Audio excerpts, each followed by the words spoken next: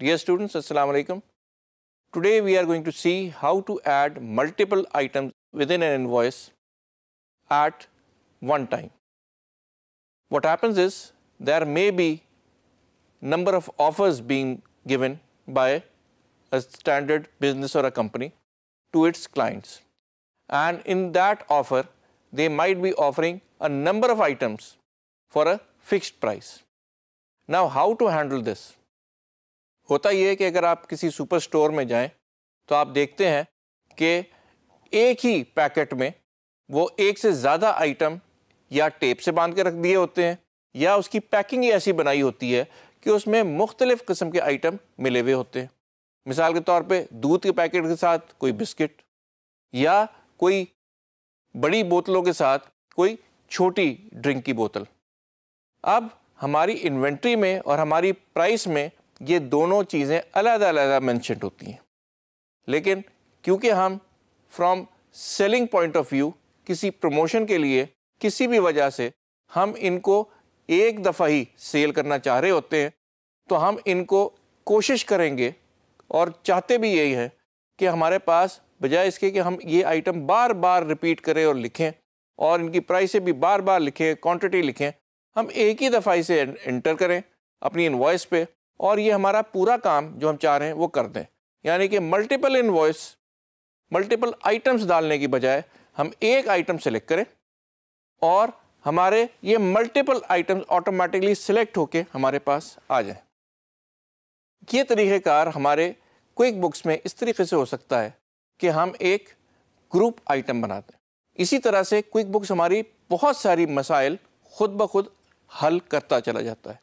आप खुद सोचें कि अगर किसी भी सुपर स्टोर में एक नुमाइश लगी हुई हो, कोई बहुत बड़ी उन्होंने डिस्काउंट ऑफ़र दी हुई हो, कोई प्रमोशन लगाई हुई हो और बहुत सारा कस्टमर वहाँ आया हुआ हो और हमारे काउंटर पे हमें बहुत सारे आइटम बार बार डालना पड़ जाए, तो कितनी मुश्किल होगी। बजाय इसके कि हम एक आइटम पकड़ें, उस आइटम से हमारा इन्वेंट्री भी सेट हो जाए, उसी आइटम से हमारी प्राइस भी सेट हो जाए और हमारा काम भी आसान हो जाए। आज के इस सेशन में हम देखेंगे कि हम ग्रुप आइटम कैसे क्रिएट करते हैं और उसका हमें फ़ायदा क्या होता है और इससे हमें इनवॉइस बनाने में किस तरह से फैसिलिटेशन मिलती है। तो let's go over to quick books. Quick books में आपको पता है कि हर इन्वेंट्री आइटम जो हम क्रिएट करते हैं वो हम लिस्ट में जाके क्रिएट करते हैं, लेकिन in this case what we are going to do is we are going to create a group item.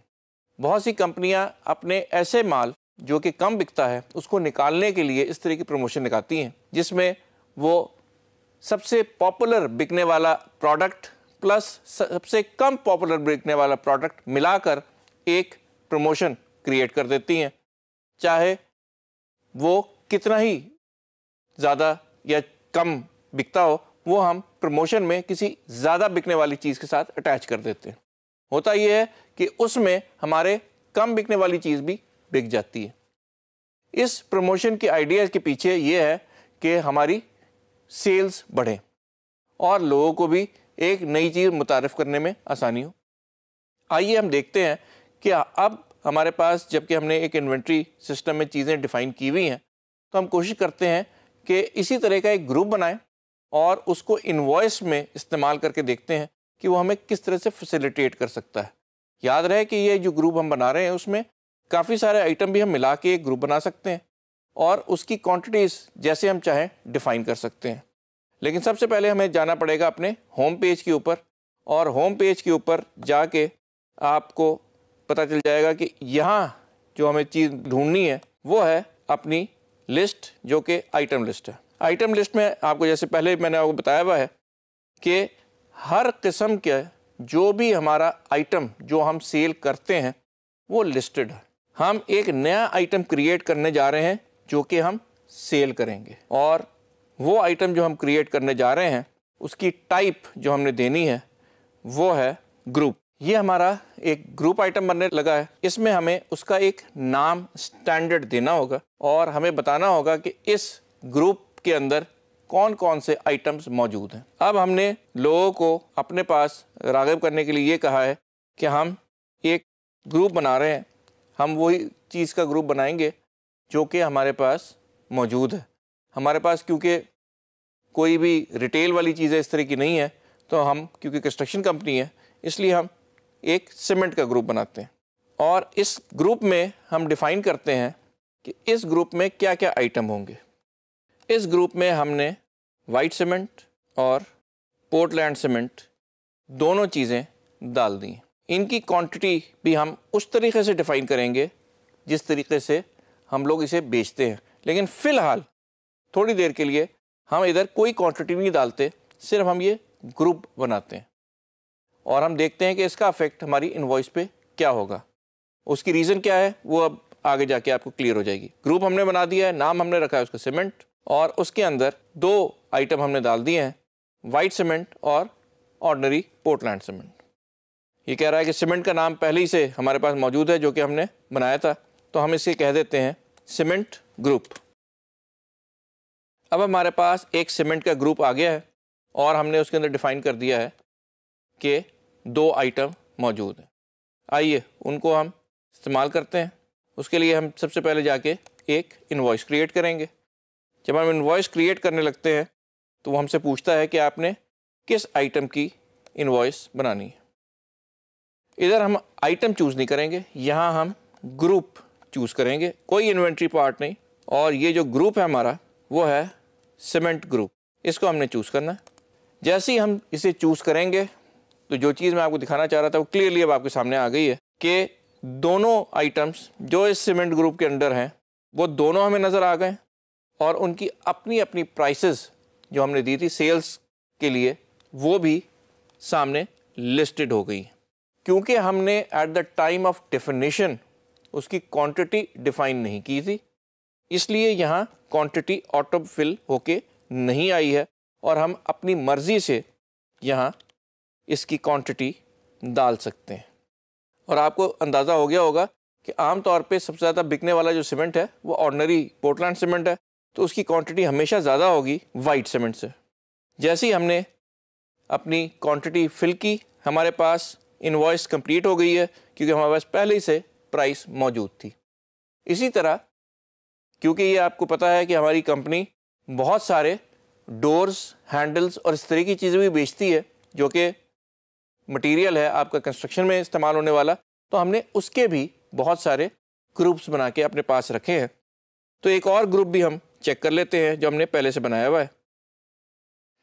जैसे ही हमने डोर का ग्रुप सेलेक्ट किया तो उसके अंदर जितनी चीज़ें दी गई थी उनकी तमाम की लिस्ट आ गई।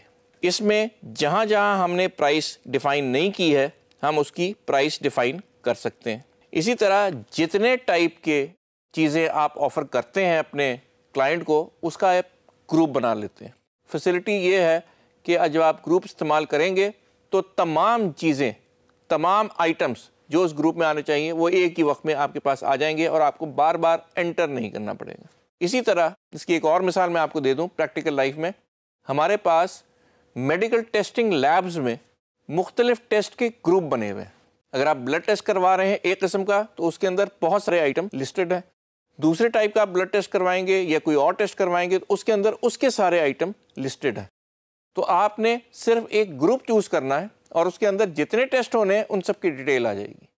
तो ये तरीक़ेकार बहुत ज़्यादा मुख्तलिफ़ किस्म के बिजनेस में राइज है, सिर्फ और सिर्फ आप यूज़र को किसी तरह से फैसिलिटेट करने के लिए।